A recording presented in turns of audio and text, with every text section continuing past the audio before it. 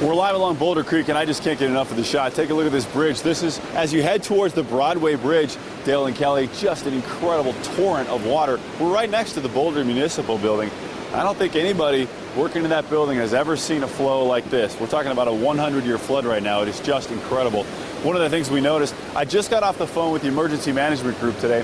One of their goals is to try to deal with 17 people that are unaccounted for. Look at that playground. Totally empty. No one going to get anywhere near that child's playground today. 17 people still unaccounted for. Doesn't mean they're missing, but the goal today will be to try to figure out if they can reunite those folks with their loved ones.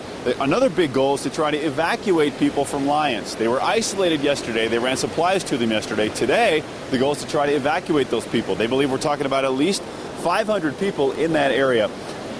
One of the other issues we're seeing, we are definitely seeing some blue sky here. It is definitely a cause for celebration, as Corey said. Folks here along the creek path have been talking about it. They're hoping this will give them the break they need. Even though the water is receding on the streets, watch for debris. Tree branches and rocks could be dangerous.